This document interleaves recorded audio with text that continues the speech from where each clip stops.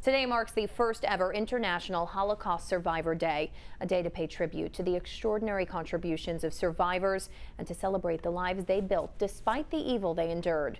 News 12's Shauna Narayan takes us to a ceremony in Plainview where survivors were honored and celebrated.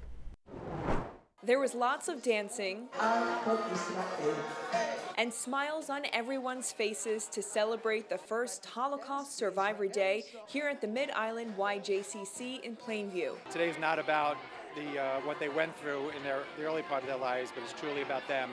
They've raised families, they've opened businesses, they've been productive members of society, and they need some recognition for that. Holocaust Survivor Day honors Auschwitz survivor Marian Tursky, whose birthday falls on June 26. It's being celebrated 2 days earlier this year because of Shabbat. The goal of this day is to spark a worldwide annual event that keeps the legacies of these last generation of survivors in mind. Sammy Stegman was sent to a labor camp with his parents when he was just 8 years old. He says because he was too young to work, he was subject to Nazi medical experimentation.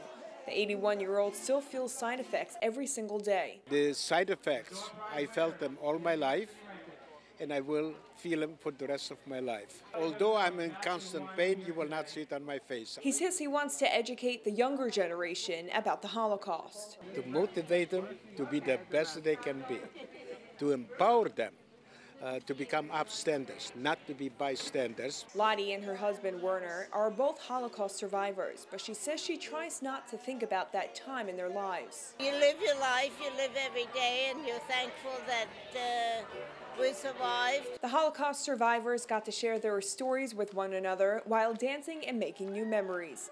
In Plainview, Shauna Narayan, News 12 Long Island. All right, Shauna, thank you. And there were around 50 Holocaust survivors at today's event.